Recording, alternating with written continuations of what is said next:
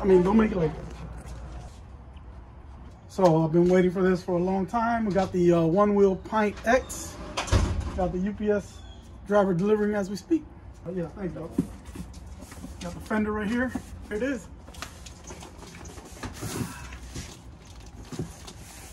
Good.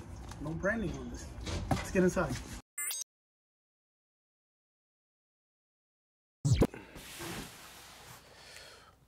All right, guys, welcome to my first video here on the Marlin PTY Reviews channel. Thank you guys for stopping by. Today, we're not doing a review though. We're just gonna do an unboxing. I'm really excited, as you guys can see from the previous video clips there. I finally got the Onewheel Pint X.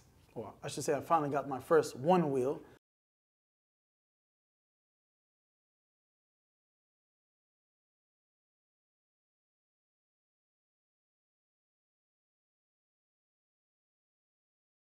They recently released 2 new models, so I went ahead and went with the Pint X.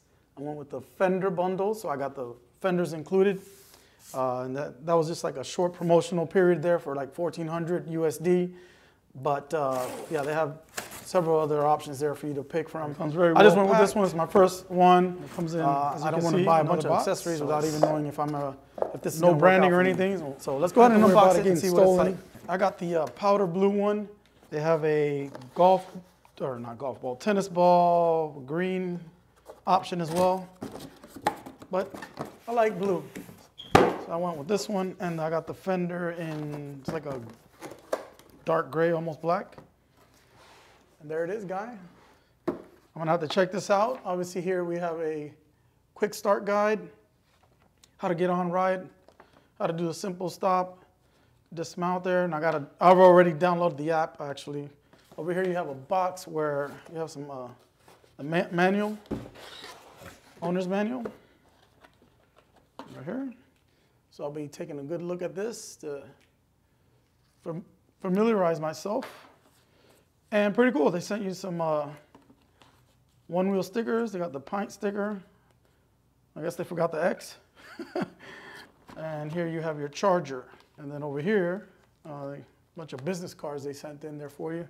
So the charger that's included with this is the regular charger. This charges about 225 minutes, it says, so 3.5 hours or a little, almost 4 hours to charge. They do sell another charger for 110. It's the Ultra charger. Like I said, this is my first one. I didn't want to start buying accessories like crazy without really knowing if I'm going to need all that stuff. So we'll see how this goes. But yeah, let's go ahead and take a look at this Pint X and get out of here. The mag handle is included. So tip to tip is 27 inches long. Very compact, much smaller than I thought.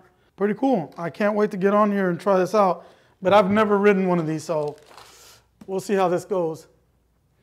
So this stock tire is 10.5 by 4.5. On here, as you can see here, the foot pad explains to you how to simple stop, the heel lift method, and I'll take a look at that in a second here. So you have your sensor here on the front. It's an integrated sensor here on the front pad, the front foot pad, and that'll help you with monitoring your battery level and like in-ride alerts. So I'll be looking into all of that into further detail later on. Obviously there we have the light, the LED strip light right here, which will give you all the indications you need as far as your front foot pad sensor there. So I had mentioned that this is 27 inches from tip to tip, the length. It is also 27 pounds heavy, so it's not bad at all, really. It's not bad. I may get the guardrails later on and do a little bit of the upgrades. As I said earlier, I don't want to start buying without knowing. Right here, you have your handle right here. You can see there. I had looked at buying the Pint, but that was the original one's $950. This one is at $1,400, so it does have a better range, up to 18 miles per charge, between 12 to 18 miles. And the top speed was also bumped up by 2 miles an hour, so this one can go up to 18 miles an hour, which is more than enough in my opinion. On my Mini Boosted X or my Boosted Mini X, I used to ride up to about 16, 17 miles an hour, and I was fine with that speed. So for my type of riding, I don't think I need more than that. I think I'll be fine with this one. So in terms of the motor, this has a 750 watt Hypercore hub motor. I believe it's the same as the original Pint X. I will correct myself if I'm wrong there. But yeah, let's take a look at the Fender that comes with this and install it. Here we go.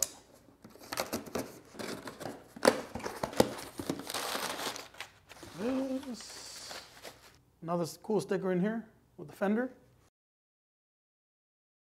Here we have the actual Fender. I'll take that off. And on the inside here you have your screws, an Allen wrench, and another business card.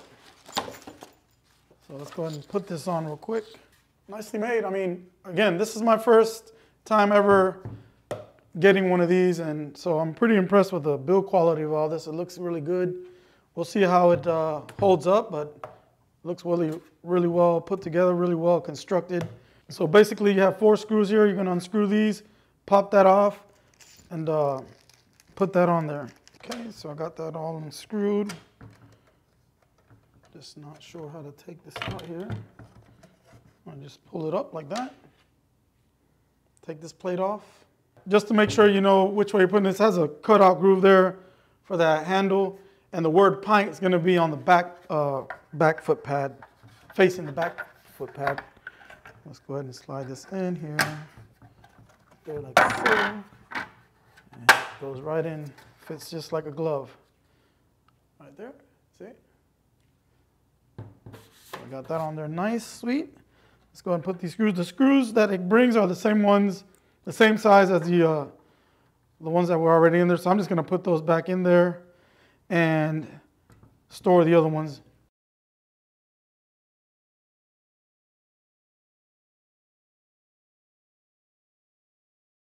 One more thing, guys. I decided to buy some wrist guards. I've never used wrist guards before. I've skated all my life, and I never felt the need to have these. But since it's a one wheel, I don't know. I guess because I'm getting older, I want to take care of myself a little bit better, and I decided to pull the trigger on these. These are some brand called Sword. They are real flexible, which is something I wanted. They do leave the top of your hand a bit exposed there, you can see. But I don't know. We'll see how these go, and I don't even know if I'll use them for very long, but I want to start off with them because I've never been on one of these. And I do own some helmets already, so I'll be wearing my helmets every time I ride this. But let's go ahead and charge the one wheel up. And if you're a first-time rider like me, we'll show you how to dismount. Quick tutorial here for the simple stop dismount in the app. It also will explain to you how to do the heel lift dismount, and shows you with the video how to do it. So very helpful. So it also gives you an explanation of their pushback feature, and gives you a little explanation on how it's dangerous to ignore that. So just keep that in mind. So when you're going to sync it up for the first time, the app will show you there a little message that the battery does come under 50% charge. Mine was actually at 32%, or is at 32%. So I just wanted to show you guys that. In addition to that, you will see that your one wheel arrives with 0 miles on it. The battery energy levels are there. And also up top right here on the right corner, it gives you an idea of how long your charge is gonna take. So I got about at least 3 hours left. See, it goes back from 305 to 257 there. So it's gonna be a while for me. So one more thing, guys. I decided to buy some wrist guards. These leave my hand fairly exposed, but I did a little research on them, and I just went with these. I don't know, this brand is called Sword. You can see there. But yeah, I didn't want something that was too heavy, or, you know, I've never worn wrist guards, to be honest with you. I've used, like I said, I've skateboarded before, all my life actually, and I've never felt the need. But with the one wheel, I don't know. I guess because I'm getting older, I decided to have these. I already own some helmets, so I'll be using my helmets that I already have, and that's it.